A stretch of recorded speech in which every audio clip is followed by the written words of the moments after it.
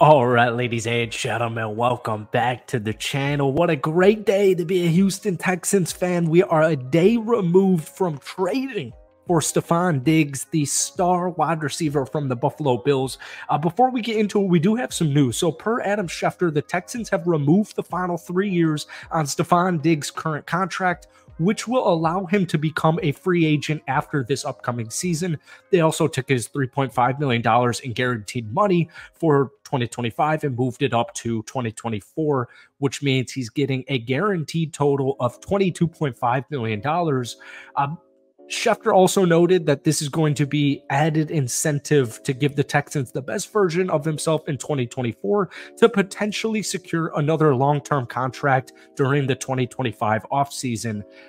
Folks, no matter how you want to cut it, no matter how you want to shape it, the Texans still fleeced the Buffalo Bills. Like we said in yesterday's Texans video, if you're a Bills fan, I apologize. I don't know what you're doing. I really have no idea what you're doing. He's 30 years old. This past season, 107 catches, 1,200 yards, 8 total touchdowns. I get it, man. He only had 3 catches for 21 yards in the divisional loss to the Kansas City Chiefs. But once again, we said this in yesterday's video. Folks, I remember people wanted Sean McDermott fired. People were wondering if Josh Allen was going to request a trade. The Bills were on a huge downfall until like 5 to 6 weeks before the playoffs officially started. The Texans on paper are completely loaded and littered with talent. In fact, they kind of remind me of the Cincinnati Bengals from a couple of seasons ago when they faced up against the Los Angeles Rams in the Super Bowl.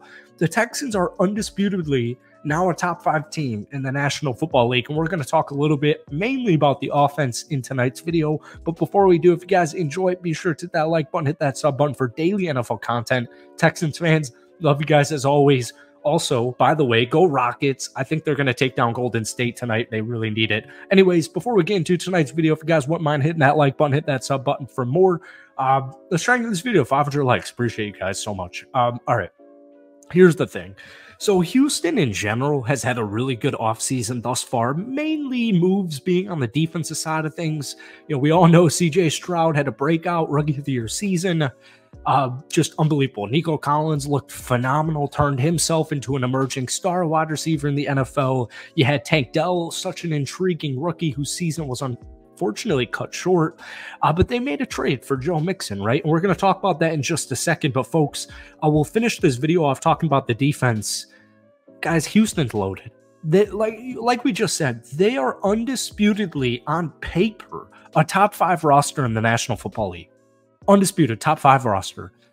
They're legitimate Super Bowl contenders. And I've been talking about this point all offseason. And to my surprise, it's actually gotten a ton of backlash. So hopefully Texans fans have a different thinking here. I think offense wins championships in today's day and age. Like, I get it. The Kansas City Chiefs defense, the back-to-back Super Bowl winners, they've been really good. This past season, they were a top 5 defense, but they built it through the draft. They built it through free agency. It wasn't, you know, they're not like the Patriots. This isn't the old days. Like, this isn't 15 years ago when the Patriots defense with Tom Brady were just running through everybody. Obviously, you still need a good defense. You need an above-average defense. But nobody's sitting here thinking that the Houston Texans defense isn't good, obviously highlighted by guys like Daniel Hunter.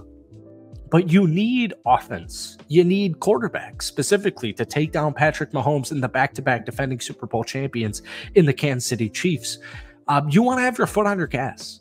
And I get it. This is a 1-year deal. And I think actually in Houston's side, it's very beneficial because, you know, 1 year from today, we're going to know a lot more about this Texans team based on how they went, you know, et cetera, et cetera. Stefon Diggs was entering year 1 of a 4-year, $96 million extension. And when I have guys like rookie Tank Dell, and I have emerging star players like Nico Collins, and I have CJ Stroud, who's eventually going to get paid, you know, I just like this move. I think it keeps them fluid. I think it opens up a lot of potential possibilities. Maybe Stefon Diggs comes back if it all works well, if the Houston Texans end up winning a Super Bowl. If it doesn't, Houston's going to get far into the playoffs like they did last season. You know, we have to keep in mind, man, Houston with a shaky running back room. And I get it, things were more consistent when Devin Singletary became RB1.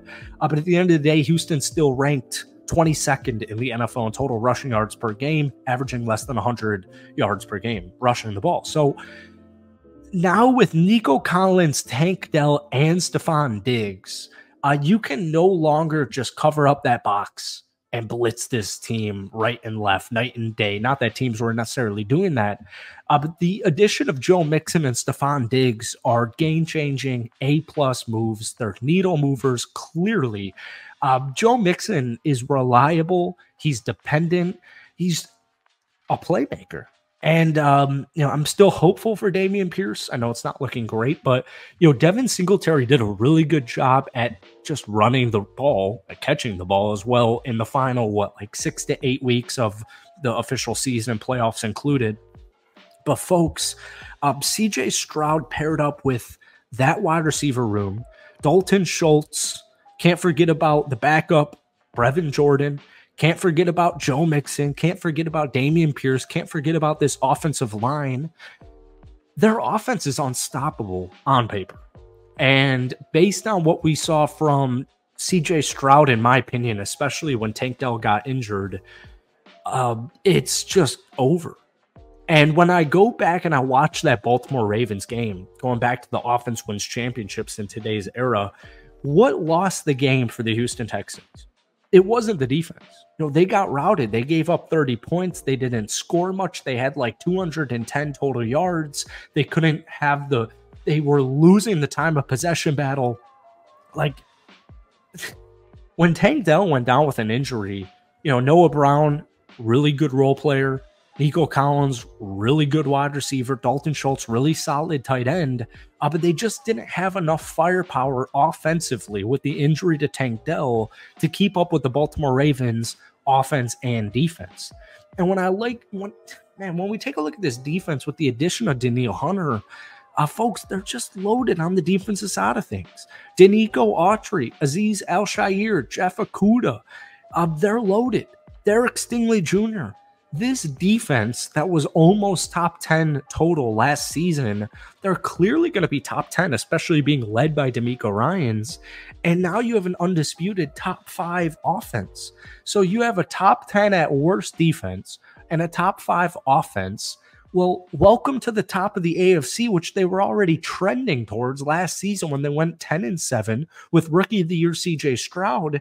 And even just speaking on the defense, Will Anderson Jr. said it. Now teams, they're going to have to choose who they're going to double team. And you can't forget about Danico Autry. So this Texans team is going to be a big Super Bowl pick. I think that at the end of the day, they're going to be better than Baltimore next season, but that's just me. Let me know what you guys are thinking about this new look Houston Texans. Hit that like button, hit that sub button. I got a hiccup, so we're going to get out of here, but thank you guys for watching. We'll see you next time.